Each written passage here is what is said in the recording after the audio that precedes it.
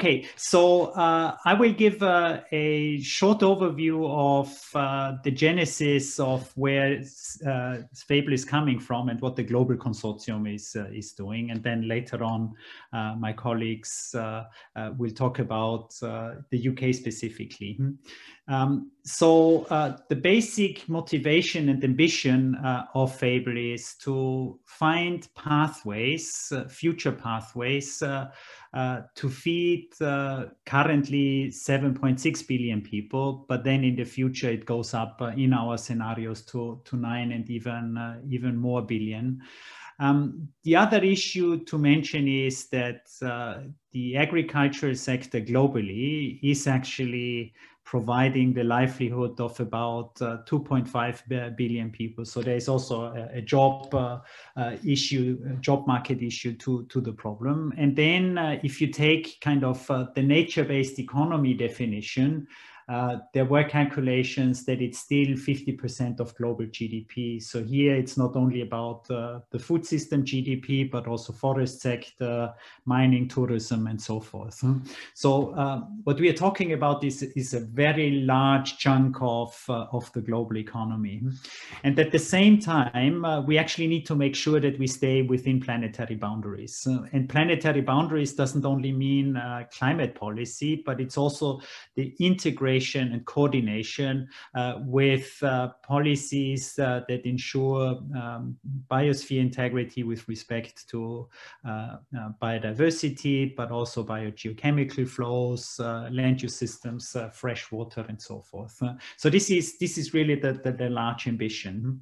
And when we now look into what jointly countries deliver for the respective global political processes, you actually get a little bit into frustration and you start to understand the challenges. And here I just plot some work we did 2 years ago, where we looked at on the aggregate where countries together are in terms of their business as usual trajectorium, their pledges, and what countries should actually do to be compliant with the 1.5 or 2 degree world by 2100. And what you see is that there are huge ambition gaps. And when you look into the details, in this case of the national determined action plans of countries, many times the LULUCF sector, the land sector, is actually not even properly represented at all or very poorly. And at the same time, we see that global models that provide kind of the long-term trajectory for the 1.5 degree scenario, they're actually disconnected from the realities in countries. And this gives us the basic raison d'être for FABLE to exist. And just specifically, when you look at the pledges that were done for Paris, and now they're ratcheted up a little bit, but by far also not meeting the targets. What you see is that the national reports actually suggest in the baseline a business as usual that's going even up. The INDCs in that case could be interpreted as a kind of continuation of business as usual if you take the recent trends into account. And this is where we actually should be. So there's a lot to be done. And this basically this basic frustration and the appreciation of this large challenge led us to initiate this consortium. And now we are 20 country teams. And as you see on the map, we are covering really the very large countries, both developed and developing countries. We still have gaps in Africa, which we're trying to fill. But overall, we have probably enough critical mass to actually push off a larger avalanche of ambition, so to say. So what do we do specifically? What we are after are globally consistent long-term national pathways. And the national pathways, they should reflect the realities, the preferences of individual countries. which in the end together play out to meet global targets. In order to do so, one means in order to get consistency international pathways is actually to harmonize trade assumptions across countries such that at least trade balances are closed.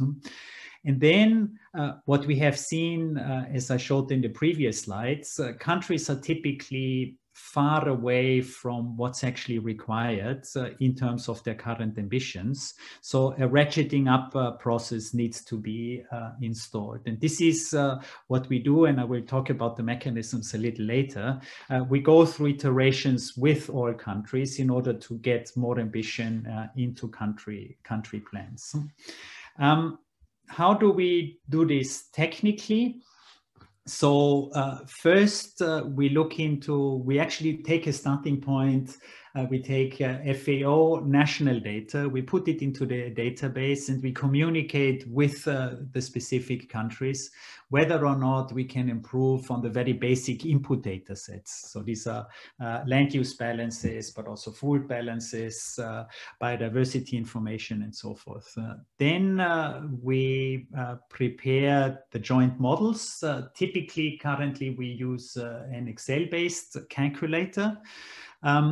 Then what we also engage in the scenario building, we have developed a verification tool where we just look at plain errors, but also we spot unreasonable assumptions. So let's say on excessive assumptions of agricultural productivity, for example. And we strive for consultation with stakeholder engagement, that we get vetting of the scenarios, of the pathways, from national stakeholders. This is then aggregated up to the global level, and we try to meet several global targets. More specifically with respect to the Excel FABLE calculator, we have quite a lot of detail in terms of products. Currently, we have included about 76 products of crop, livestock, oils, but also forest sector commodities. We do these scenarios in 5-year time steps, and how we construct the scenarios, it's in such a fashion that we first determine demand, and demand, you will see later, will be kind of modeled in terms of a continuation of current diets, but also we are quite engaged in defining diet shifts.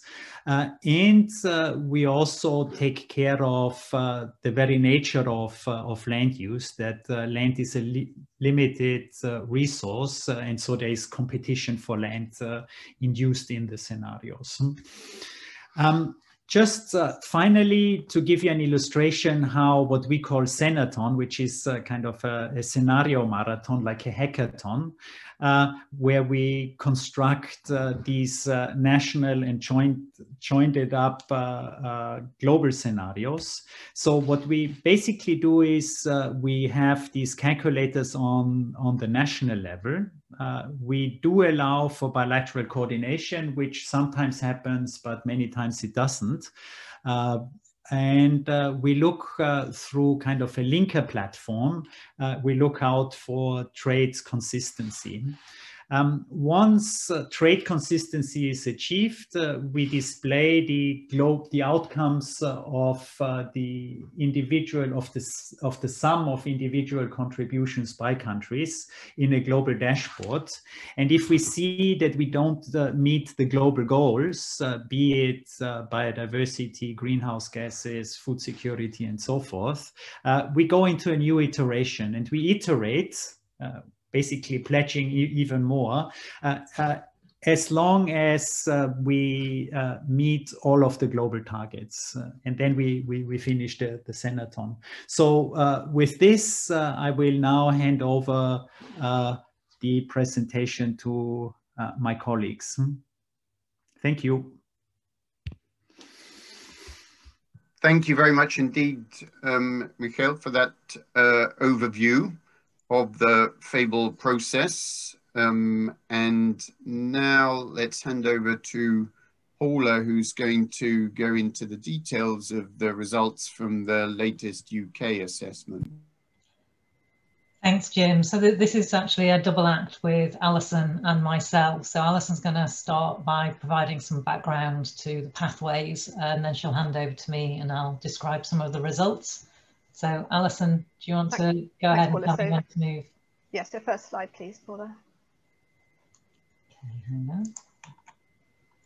Okay, so as Mikhail described, each of the 20 FABLE countries has defined, during this Senathon process with stakeholders, has defined 2 or 3 pathways, a current trends pathway, and then either 1 or 2 sustainable pathways. And most of the countries use the FABLE calculator to do their modelling, but a small number of countries use the MAGPIE Global Partial Equilibrium Land Use Systems model. And the pathways run until 2050 in each case. Next slide, please. So we're aiming to meet globally when you add all the different country pathways together, we're aiming to meet these 4 different global targets. So for food security, it's based around the average minimum daily calorie requirement in all countries. For land and biodiversity, we're trying to meet no net loss of land where natural processes predominate. And that's a kind of amalgamated data set, which includes intact forest land, key biodiversity areas, and also low impact areas with low human impact. And then by 2050, we want to increase the area of that land by at least 20% and also have 0 net deforestation by 2030. For greenhouse gas emissions, we want to have global emissions from agriculture less than 4 gigatons by 2050. And we want to have a net sink of global emissions from all land use and land use change activities. And then we also have a target for water use, which is a quantitative target. Next slide, please. As you can see here, there are very different assumptions across the 20 different countries. In general, the sustainable pathways are characterized by lower population in some cases. In many countries, they reduce their total calorie consumption. That's in the more developed countries. But in some of the less developed countries, they aim to increase their calorie consumption. Higher crop and livestock productivity is a key feature of most of the sustainable pathways. Very mixed assumptions on imports and exports. Most countries have higher afforestation in their sustainable pathways and also reduced food loss and reduced food waste. But I want to point out that although it's a very complicated model, there are still some limitations. So for example, we don't currently represent organic farming or agroecology or agroforestry in our models. So it's based around a kind of land sparing approach, but we don't model any specific land sharing in terms of having more sustainable agriculture in the areas where farming does take place. Next slide, please. And next slide again. So for the UK pathways, we went through a stakeholder input process, and some of the people here today helped us during that process. So we invited key policymakers from the UK government and devolved regions. We couldn't at that stage contact anyone from Northern Ireland, so I'm really glad that we've now got a couple of Northern Ireland representatives here today. But we had representatives from Scotland and Wales, and also expert researchers from, for example, UKCEH and Royal Society and Royal Academy of Engineering. And we produced a flyer, and then we held some structured discussions in 2 parts, firstly in October 2019, and then later with a workshop in February 2020, and subsequent emails and phone discussions.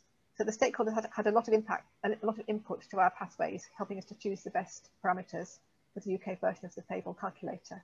And then we also had Mike Vaughan from DEFRA seconded to us for 1 month to help us look at future options for developing the model into a more spatial model in future. Next slide, please.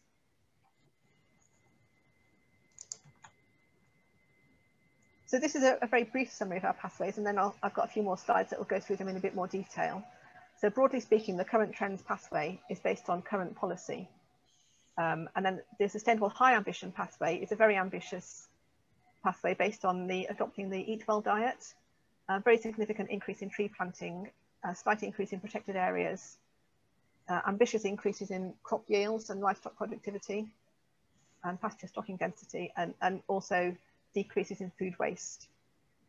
So I'm going to go through these in a bit more detail now. So next slide, please, Paula. So for land use and biodiversity, we have a sort of medium projection for population change. And then for urban expansion, that's based on current projections for housing needs, which is an increase of 26,000 hectares per year between now and 2050 for the current trends and the medium ambition scenario. But for the high ambition, we assume that that could be only half that rate if we have, for example, more compact housing growth. For tree planting, the current trends is a continuation of the current levels, which is 9,000 hectares per year. And then the medium and high ambition matches the CCC scenarios. So that's 30,000 hectares a year, which is the current target. Or in the high ambition, a very, very ambitious 50,000 hectares per year. And I know that a number of people have actually said that this is really not achievable, but we thought we'd explore it anyway, since it's the purpose of the model is to test the very most sort of extreme scenarios which are possible. And then for protected areas, the current trends remains at the current 27.6%. And I should point out that these are not all kind of high biodiversity protected areas. They include national parks and AONVs, which clearly have a very large amount of farmland, which is not high biodiversity value. In the medium ambition scenario, based on the 25-year environment plan ambition for an extra 500,000 hectares of land for nature recovery, we assume that all that area would become protected. And then for the high ambition, we have an additional target to protect all the peatland, which is currently not protected. And that brings the total area up to 29.6% of total land. So it's still a relatively small increase. Next slide, please. For crops, we've got quite ambitious targets for crop productivity increases in the high ambition. So the medium ambition is all crop yields increased by 39%. And that's based on the revised CCC medium ambition scenario. And the high ambition, they increase by 65%. So for example, for wheat, that would go from the current average of 7.7 tonnes per hectare up to 12.7 tonnes per hectare average yield in the high ambition. So this is still pretty ambitious. We do include climate change impacts, and we assume that in the current trends, we're looking at RCP 6.0, but in the high ambition scenarios, we're looking at RCP 2.6, so a lower impact from climate change. And then for post-harvest losses, we're currently losing 1% for crop products, and then we're assuming that's going to go down to 0.5% in the medium ambition scenario. And in the high ambition scenario, also going down to 0.5%, but earlier by 2030. Next slide, please. For livestock, I'm just going to look at the bottom line first here, which is stocking density. So we're assuming that the livestock productivity improvements for ruminants occur through increases in stocking density from 1.2 livestock units per hectare at the moment up to 1.2 in the medium ambition or 1.7 in the high ambition. And that's in line with the CCC high ambition scenario for that high ambition scenario. We have had this queried, some people have pointed out that actually, because of animal welfare and water quality impacts and so on, the current ambition is actually to reduce stocking densities rather than increase them. So again, this is a very ambitious assumption. And then looking at the upper rows there for livestock productivity, in the current trends, we're assuming a continued increase in milk yield by 18%. That's half the current rate of increase because we assume there will be some kind of flattening off eventually and no increase in yields for the other categories. But for the medium ambition, we've also got an increase in poultry productivity. I should point out that these are not carcass weights. So we're not talking about 15 kilogram chickens here. This is actually the total yield in kilograms of meat per head of herd at any one time during the year. And then for the high ambition scenario, milk yield increases by a higher amount, 27% of the current rate, which is 75% of the current rate of increase. Next slide, please, Paula. This is the last slide before I hand over to Paula. So for food, we're assuming that the current trends is the same as the current diet. The medium ambition is in line with the CCC medium ambition scenario. So that's a 20% reduction in meat and dairy consumption by 2050. And then the high ambition is the Eat Well diet, which has a much stronger decrease in dairy in particular, and also a slightly higher decrease in red meat consumption and a much higher fruit and vegetable consumption. And then for food waste, we're assuming a decrease from current levels of 14% to 12.5% in the medium ambition or 7% in the high ambition. And I'm going to hand over to Paula now to talk through the results. Perfect, thank you, Alison. So yeah, I'm going to present results for a few indicators, both at the global level and for the UK, based on the assumptions that Alison's just presented. And I'm going to start by looking at the bigger picture of actually what happens to land use change at the global level first, and then we'll zone in on the UK. So here in the stacked bars on the right-hand side of the plot, you've got the current trends pathway that all of the country teams submitted and were linked together in the upper stacked bar, and a sustainable pathway, because some country teams only did 2 pathways, 1 current trends and 1 sustainable, and other country teams did 2 and were able to bring in a medium ambition as well as a high ambition sustainable scenario. So what we can see in the current trends for land use change is we see over time an increase in both pasture area and cropland, so the yellow and the lime green blocks in this upper graph. And we see simultaneously, we see slight decreases in forest land here at the bottom, despite some new forest areas through afforestation. We're still seeing deforestation, and we also see some decreases in other natural land. And that's primarily driven, at least half of, almost half of that total agricultural expansion is driven by the assumptions over diets, which continue to have higher consumption of livestock products.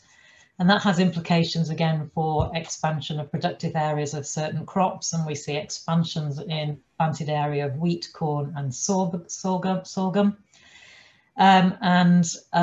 This has implications again then for the overall land use change in the current trends pathway. If we look at the lowest graphic of the stacked bars in the sustainable pathway, here you can see that we see decreases in pasture land right from 2020 and in cropland from 2030. And this provides sufficient space to begin to have net gains in forest area and increases in other natural areas.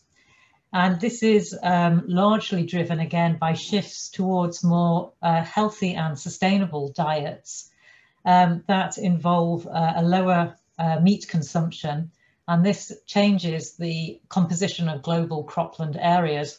And we see 70 million hectares less of corn planted area and significantly more planted area being dedicated to nuts and pulses. If we look at what does that mean for the UK, and here we've got the 3 pathways that Alison described the underlying assumptions behind. And again, if we look again at the upper stacked bar for the current trends scenario initially, here you can see that you get increases in urban area in red, in cropland and in pasture land over time, but also some increase in forest area as our afforestation targets are gradually being met. But the increases in all of these areas mean that there's a great squeeze on other natural lands such as heathlands and wetlands and bogs. And that is to such extent under the assumptions in the current trend scenarios that all unprotected other natural land is lost by 2025. And this means that ultimately we're not able to meet our afforestation targets because there's no land left available to meet them with, even though those targets are relatively low. And again, this is driven by the assumption of our continuing current diet and continuing high levels consumption of beef, lamb and milk.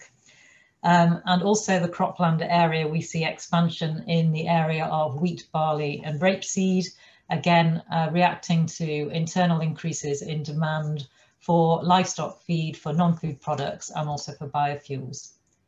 And then if we look at the sustainable pathways in the lower 2 bar charts, mainly particularly focusing on the high ambition sustainable pathway, which shows the greatest difference. And here you can see quite large decreases in both cropland and particularly in pasture land over time. And we also have a lower rate of urban expansion, as explained by Alison, as this is assumed to be half the rate as under the current trends. And of course, this then frees up land to allow afforestation targets to be met, and also leads to substantial increases in other natural land as farmland that is no longer needed is abandoned and naturally regenerates to either woodlands or short vegetation. And here again, this these changes in the sustainable pathway are driven largely by dietary changes through decreased demand for meat and increased demand for vegetables and other products, but also through the assumptions around increased agricultural productivity. That means that more yields are possible on a smaller area of land. Then if we look in more detail at one aspect of that land use change, particularly looking at what's happening to global forest cover change. And here we have the global target of meeting zero net deforestation by 2030. Again, if you look at the graphic, the red dots illustrate the current trends pathway. So you can see that under this scenario, we still have net forest loss by quite significant amounts, so that by 2030, the timescale of the target, we're still seeing net forest losses of around 20 million hectares per year. This does decrease gradually up to 2050, but we're still seeing net forest lost globally of around 15 million hectares per year. Now we can compare that with our global aggregate sustainables pathways, which are shown as the average in the black dots, with the balance of net forest gain and net forest loss in the bars beneath those black dots. And here we can see that it is possible to move to zero net deforestation by 2030, and the target is achieved. And we see that by 2030, we're ending up with about a net gain of around 15 million hectares per year in forests.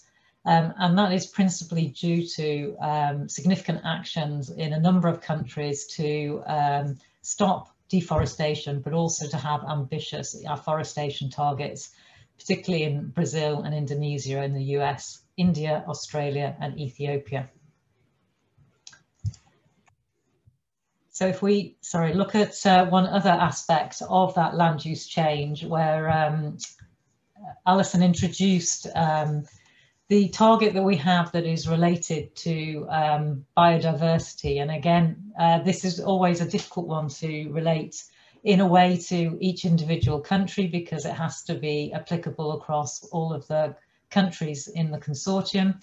So we're using this aggregate indicator of land where natural processes dominate, and we have the two targets of no net loss by 2030 and an increase of at least 20% by 2050.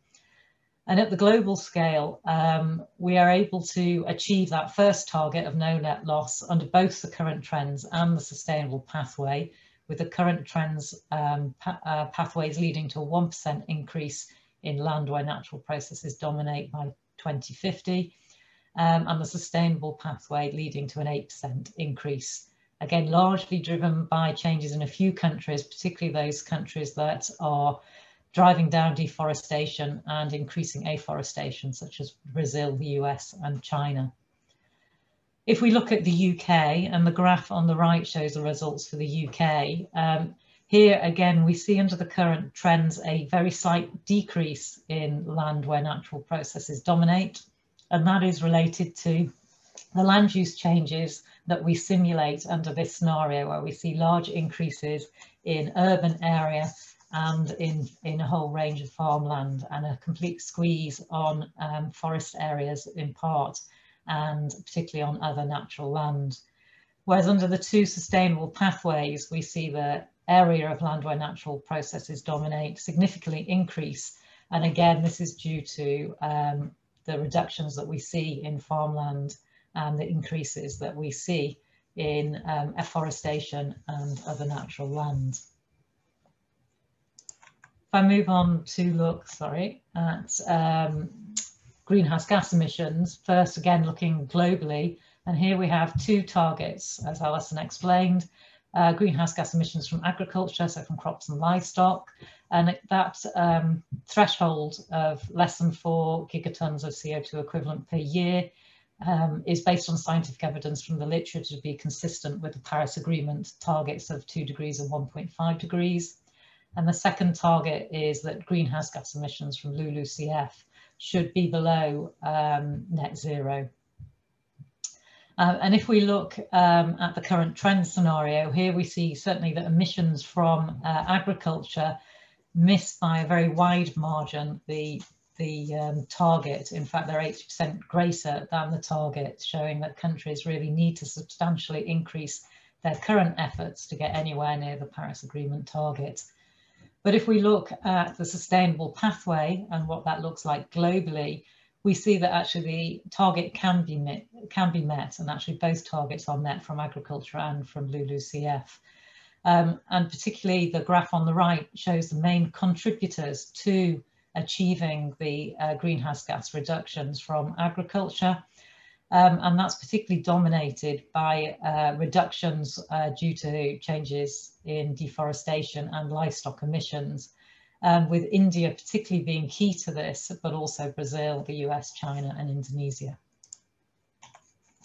And if we look at the role that the UK plays in reducing greenhouse gas emissions, again here in this slide, we can see in the black solid line here, the projection of changes in greenhouse gas emissions under the current trend scenario. And here we see slight reductions to 2050. Again, this is reflecting the fact that some farmland is being converted to urban areas or being afforested. But by contrast, if we look under the 2 sustainable scenario, under the medium ambition, we see a 36% reduction in comparison to current trends. And under the high ambition, we see 123% reduction in comparison to the current trends. So in this high ambition, a scenario, we're turning what was a net emission into a net sink. And again, if we look at sort of the sources, in the right-hand side, we can see the general sources under the current trends, and we can see that most sources of those emissions are still coming from livestock and also from cropland. Again, if you look at the graph on the right-hand side, again, if you look at the scale which is looking at it, which has negative values, you can see that most of the contribution to reducing greenhouse gas emissions comes from reductions in livestock and also increases in sequestration through increasing forested lands through the afforestation targets, but also through land abandonment from farmland, meaning that those greenhouse gas emissions are lost through land use change. Whoops, sorry. So my last indicator I was going to look was focusing on food security and dietary change. I guess, as Alison mentioned here, the global target is related to calorie consumption being greater than a minimum daily energy requirement. And for some countries here, the requirement was to reduce calorific consumption. So particularly for those countries that have more dietary risks due to obesity or overweight issues, such as in developing nations, such as the UK and the US. And in other countries, such as in Rwanda and Ethiopia, it was to increase calorific values, calorific consumption to address food security issues. So each country addressed this in different ways, but overall, what we saw was that we see under the current trends pathway, a overall slight increase in the average calorie consumption per capita per day at the global level by 8%. But in the sustainable pathway, we see a decrease in overall calorific consumption of 3%. And this puts less pressure on the land use system. And particularly we see in the sustainable pathway a strong reduction in the consumption of red meat and in sugar. So if we look at what does that mean in terms of UK diets, here again, I'm just showing 2 scenarios, the current trends, which assumes the current UK diet, and the sustainable high ambition scenario, which assumes the Eat Well diet. Here we look at the consumption of different food groups relative to the recommendations from the Eat Lancet report. So the minimum calorific consumption is the inner ring, the maximum is the outer ring. So looking at this under our current diet, in the current trend scenarios, we are over consuming red meat, sugar and roots, and also eggs and milk. So under the Eat Well diet, if we look at how that changes, we can see that we are able to move the consumption of all groups within the recommended levels, some still at the maximum edge of those recommended levels, but we are still over-consuming in roots, and particularly this is in relation to overconsumption and overproduction of potatoes. And again, if we look at what does that mean overall under the current pathways, we basically see that we are 32% higher than the minimum daily dietary energy requirement at the national level. And this corresponds with approximately 30% of adults still being classified as obese and about 60% being overweight. But in moving to the Eat Well diet means that our computed average calorific intakes decreases to only being 4% above the minimum daily daily energy requirement. So just to finish with some conclusions.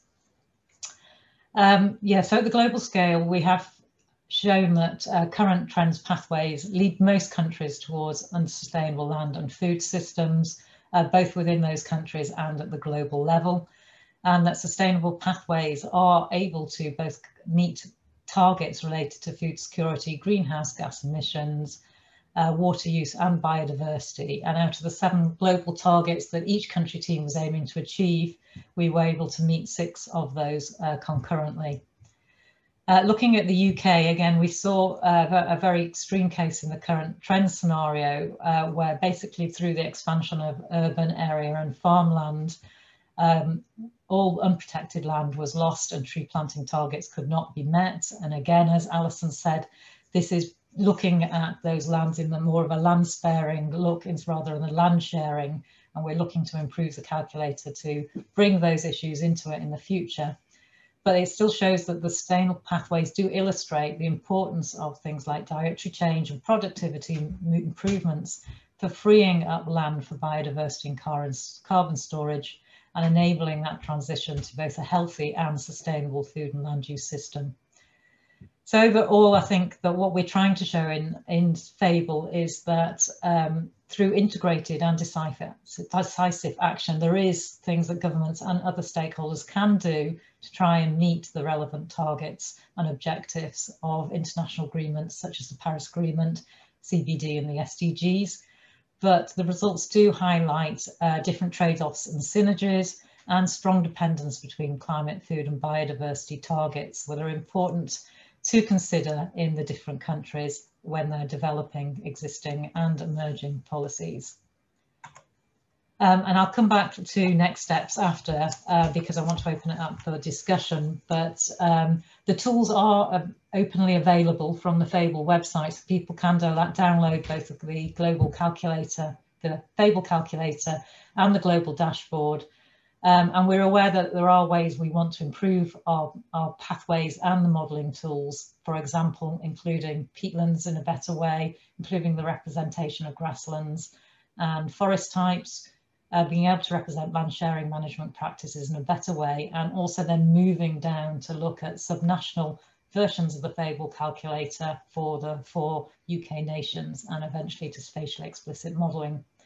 And then just finally, just to finish with that we do have funding from the FCDO over 3 years for the FABLE Secretariat to develop a food, environment, land and development policy action tracker, which is synergist to the climate action tracker that is used to track progress of different countries towards the Paris Agreement. The idea of the FELD policy action tracker is really to focus on policies in different countries that are related to food and land use systems. And the UK will be a pilot country in this, so we will work closely with the FABLE Secretariat in pushing this forwards. And I will leave it there. Thank you. Thank you very much.